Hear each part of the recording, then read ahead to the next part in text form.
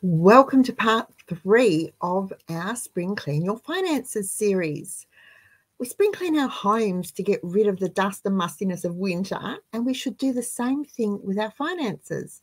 It just makes sense to freshen things up and make sure everything is working as it should be.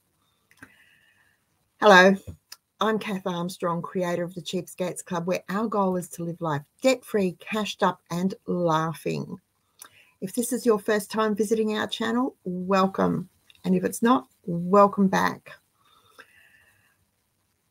If you like to shop, you will know that from the moment you set foot in the shopping centre car park or set wheel in the shopping centre car park, you are being tempted to spend. Actually, these days, you're probably being tempted before you leave home with emails and advertising for sales and special offers.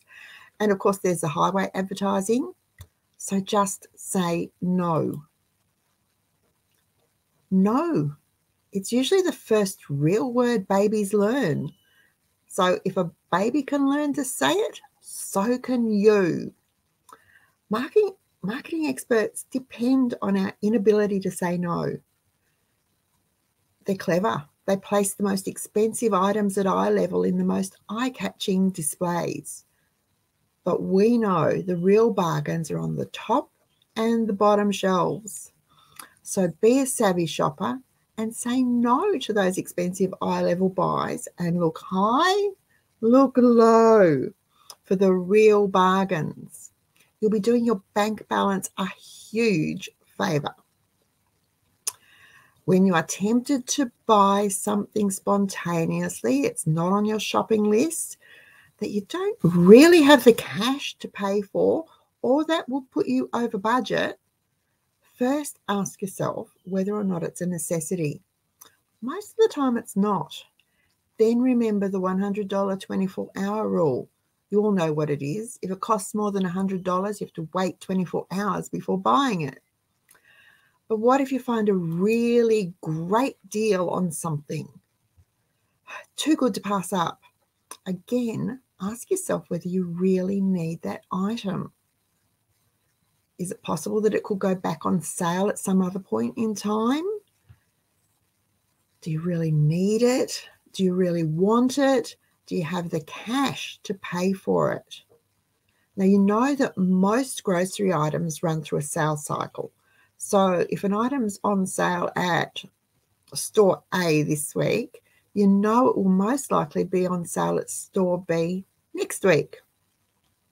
Now, if you still think it's too good a deal to pass up and you don't have the cash in your purse or wallet to pay for it, then maybe you could use your grocery slush fund or your mad money, or perhaps you could go back to your spending plan and have a look at the categories, and perhaps there's wriggle room in a category that you can use for this really great deal. If so, maybe you'll be able to afford it.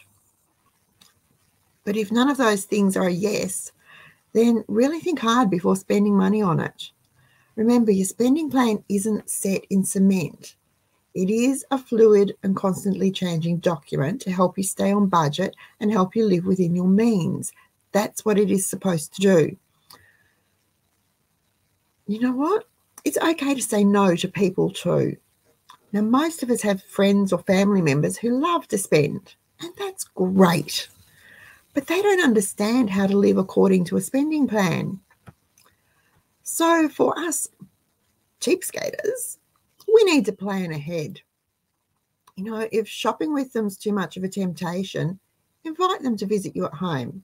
If they like to eat out, then perhaps you can join them for coffee and dessert rather than a full meal, or meet at lunchtime instead of dinner time, or morning tea instead of lunch. You don't need to be antisocial because you're living the cheapskates way. And there will be times that you won't be able to avoid spending money, and that's okay. But there are also times when you can just say, no thanks, and relax, knowing happily and confidently that your budget won't suffer. Now, you don't need to explain why you've said no. It's no one's business but yours. Just say no.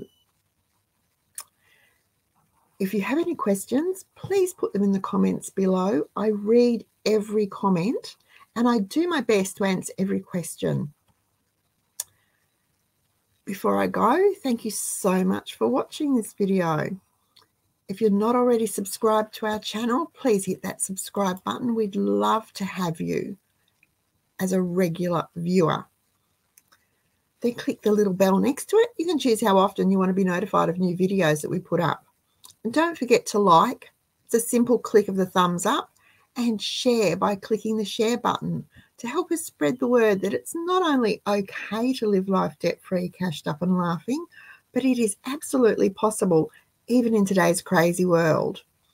I'll be back next week with part 4 of our financial spring clean, and I'll see you then.